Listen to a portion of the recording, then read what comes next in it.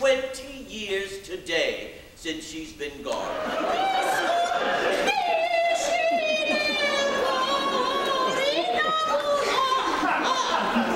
What was she hearing? It's about the legendary, the infamously bad soprano, Florence Foster Jenkins. Judy, Kaye always says that pitch is mental.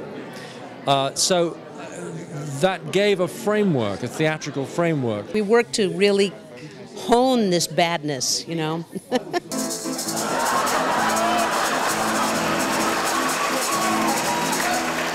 This character was probably the original American Idol, you know.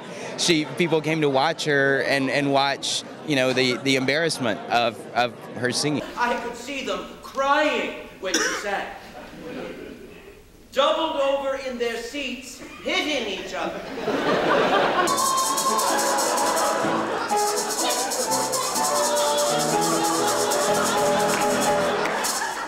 It's about the difference between what you're doing and what you perceive to be doing.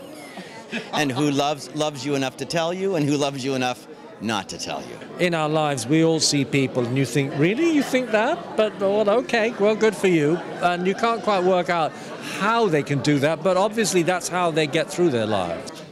I love it so much. And it's not just that it's funny and she's an outrageous character and you get to wear great clothes and jump around and be silly. It's that it has so much heart. The play has never looked as good as it does in this beautiful theater. It's almost as though the set was destined to play on this stage. And it has not looked so good anywhere, including Broadway, including any of the many regional theaters we have now played with this Broadway company. I admire Madame Flo so much for her intrepid spirit, her passion, and it's really a privilege to get to play her 8 times a week.